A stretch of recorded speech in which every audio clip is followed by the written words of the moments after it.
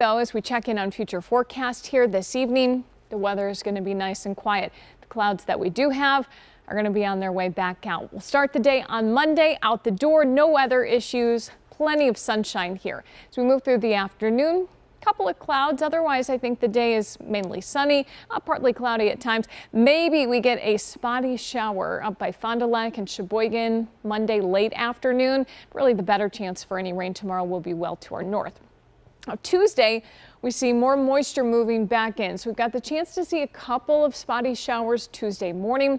Tuesday afternoon, the model not doing much here. You see a couple of showers showing up, but realistically, we've got the potential that we could see some thunderstorm development. Some of those ingredients are going to be in place on Tuesday. Tuesday night, you see a little bit better chance for rain moving in here. So as we look ahead to Tuesday, there's a slight risk that we see a couple of strong storms. That's going to be anywhere from Minneapolis through Fond du Lac. This is mainly a concern north and west of Milwaukee.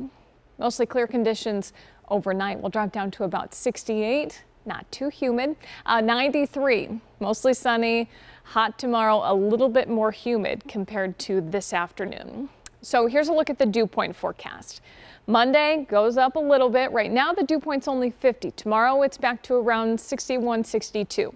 Tuesday, dew points in the mid 60s. By Wednesday, we're back into the steamy category with dew points around 70.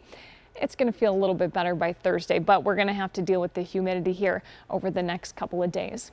As far as the temperatures go, they're a little cooler Tuesday, Wednesday, but the real cool down arrives Thursday, Friday with highs back around 80. So we've got that isolated chance for showers and maybe a couple of thunderstorms Tuesday, chance for some rain late Wednesday into early Thursday. And as of right now, next weekend, it looks like highs will be in the 80s. Tom? All right, Kristen, thank you.